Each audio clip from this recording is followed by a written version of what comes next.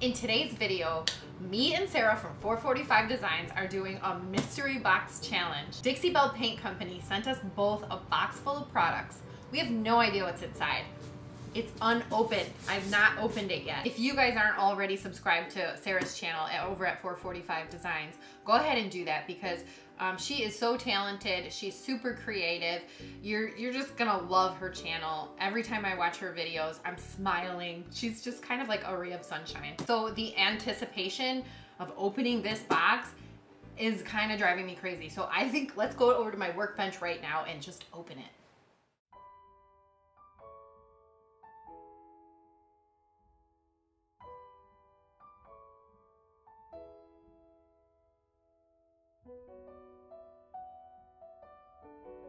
Opening the box and seeing this transfer, I was excited. I think this transfer is so beautiful, so I was excited to use it.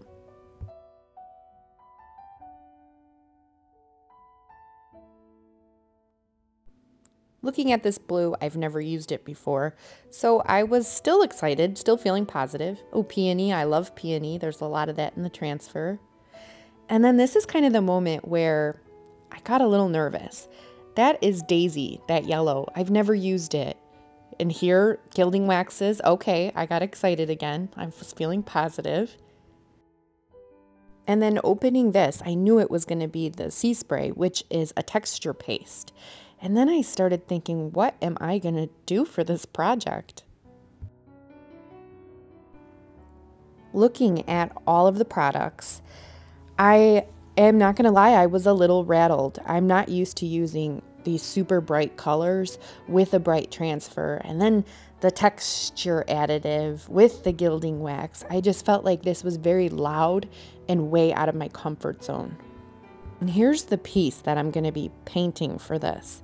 At this point, I'm not gonna lie, I'm completely rattled. This is all in one day. I opened my box, I got my piece, so I just started cleaning it, and I'm using Dixie Belle's White Lightning Cleaner. I thoroughly cleaned my piece, and I'm just trying to figure out what I'm going to do with it. When I'm done cleaning the piece, I rinse it with a wet rag with water, just to make sure there's no cleaner residue left on the piece. Now I'm using Dixie Belle's Mud in white just to fill in any scratches or holes.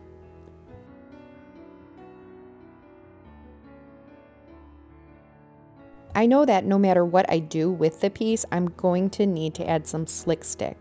Some of these older French Provençal pieces have a really shiny finish on them.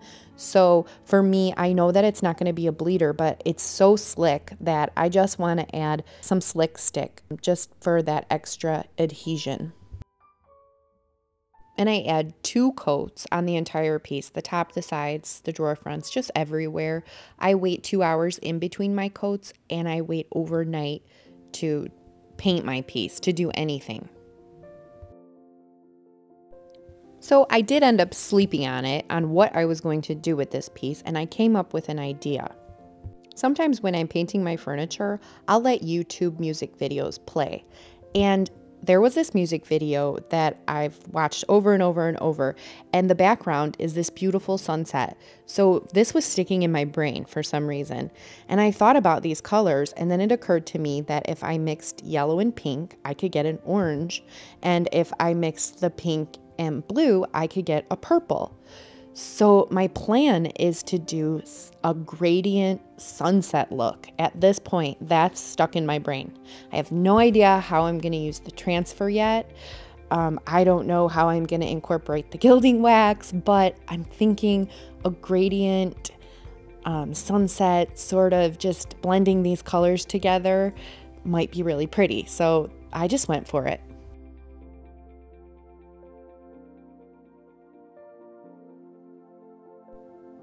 This is my first coat. On my first coat, I'm usually just practicing. I'm seeing where I want to apply my colors. It's a little bit of trial and error. I'm seeing what looks good and what doesn't, and I can always refine it on my second coat. But I have to tell you, the first coat looks so good that I'm not even gonna bother showing you my second coat because I did the exact same thing. Earlier, you had seen me mix the yellow and the orange. I really didn't need to use those while I was blending. The colors blended very nicely on their own. So I'm just going to use those cans for my hardware.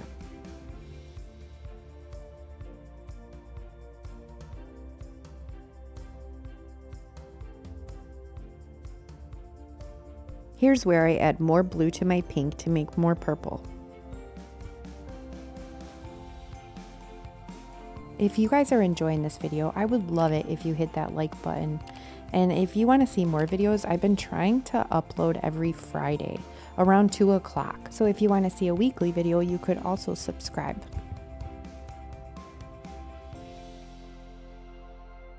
I'm just using a rag to wipe the purple off when I want to go back with the blue and refine that blue at the bottom.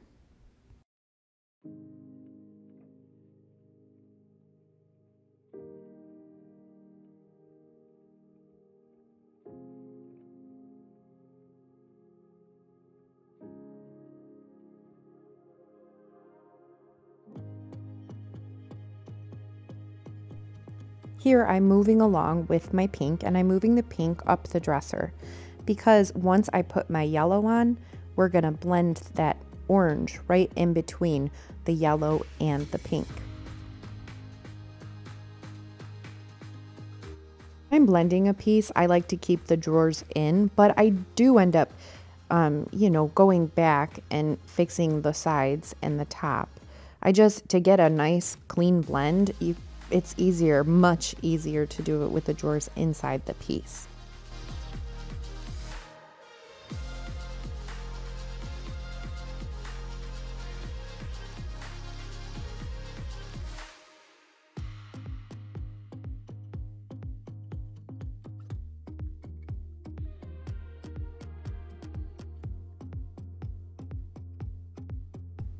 And I start from the top and I go down to add my yellow because once the yellow hits the pink, we're gonna start making that orange.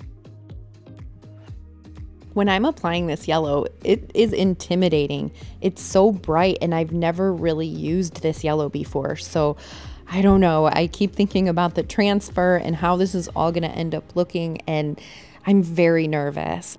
I will say though, I was feeling a little bit more positive at this point because the blend was coming out really pretty. So I was positive, just not positive on how I was going to incorporate the texture paste or the transfer or the gold.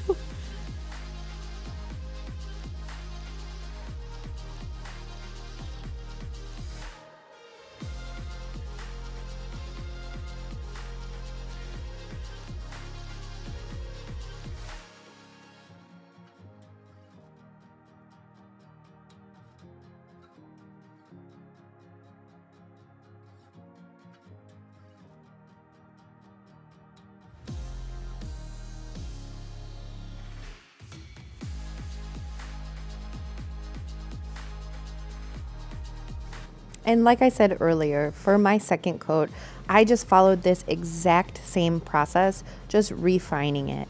And then for the sides, I did the exact same thing. I just brought the top right over to the sides. And the sides can be a little tricky because the transition between both, you want them to be pretty seamless. So I had to kind of, like this, I had to move it to the front, kind of check out the front, and then go back to the sides, just so that my lines were nice and even.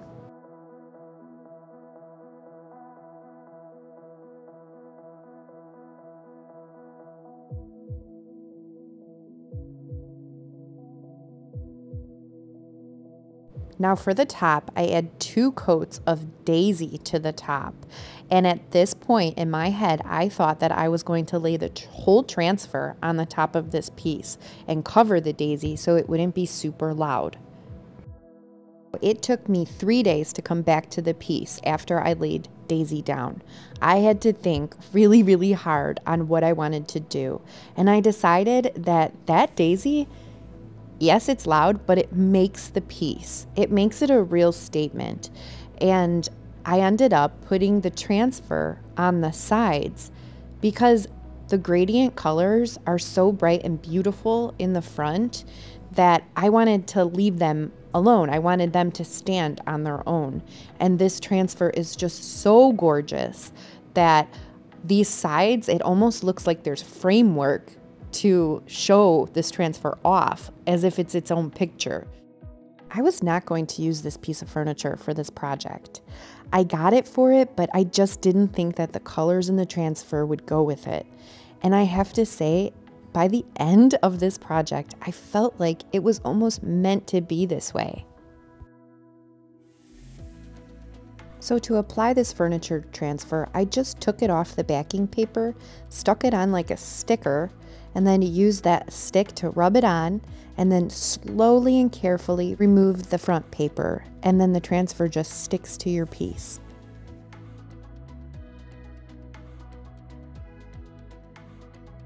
And here I'm just lining up the bottom of the transfer to match the top.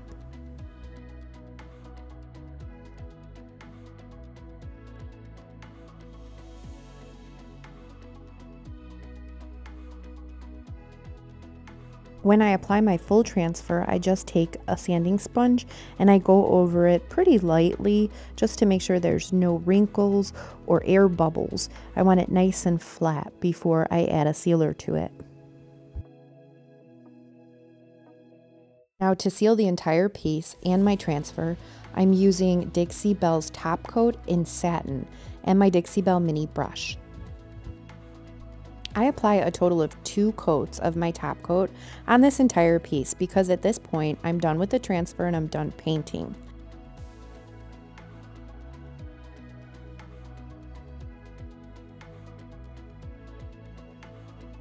Now for the Seaspray. I did not forget about the Seaspray. Usually when you're using Seaspray, you add it to your paint when you're painting your piece for a textured look. I am doing it a little bit different. I'm going to use it and I'm going to make a thick paste and do a raised stencil. On a high traffic area, I would go for Dixie Belle's Mud when I'm doing a raised stencil, but I think I want to add it to the sides of the drawers. And since nobody's really going to touch the sides of the drawers, I think it'll be absolutely perfect.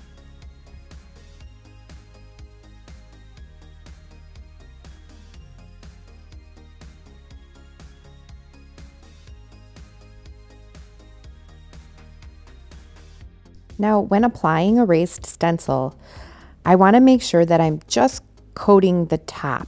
I don't want it to go under my stencil. We don't want there to be any bleeding. So I carefully apply it and I'm not pressing down hard.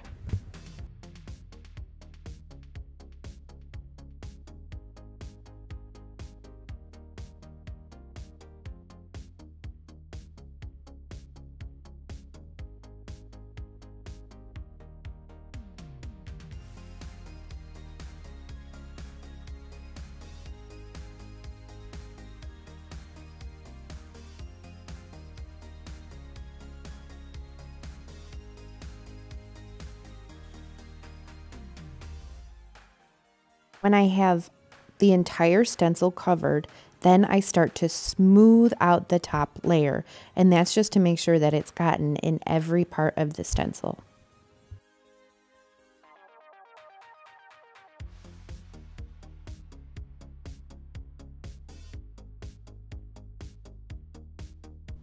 After a few hours, when the stencil is completely dry, I take my gold gilding wax and I just lightly place a little bit on the raised stencil.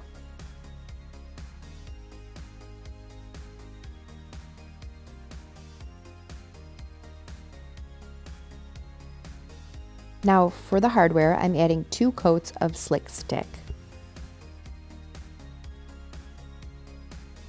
Then I add 2 coats of paint on each handle. I decided which color to use based on where they were going to be placed on the dresser. So I'm using pink, orange, and purple. At this point, I was relieved that I did end up mixing the orange and the purple after all, because I did need to use it.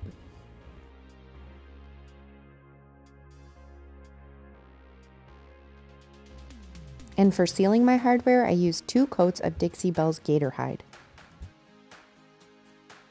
I did apply my apricot gilding wax, the chameleon wax, to all of the handles. You can actually see the iridescence there. For some reason, I didn't end up recording that part.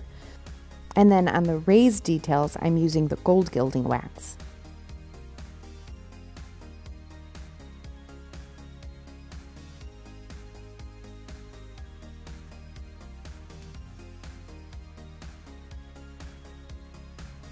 Looking at the piece all together, I felt there was something missing.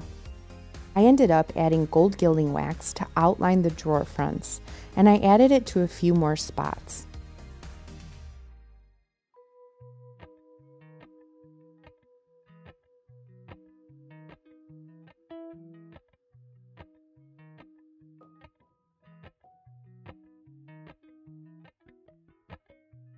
Appalachian sunrise meets my skin.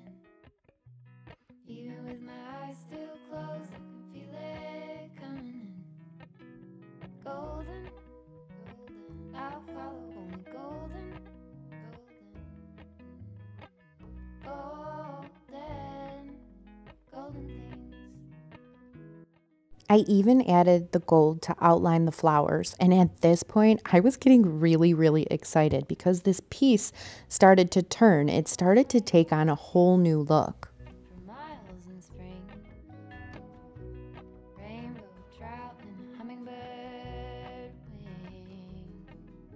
Golden, I'll follow only golden, golden, golden things. Gold hair, gold rings, gold leaves, gold anything, golden, I'll follow only golden, golden, golden things.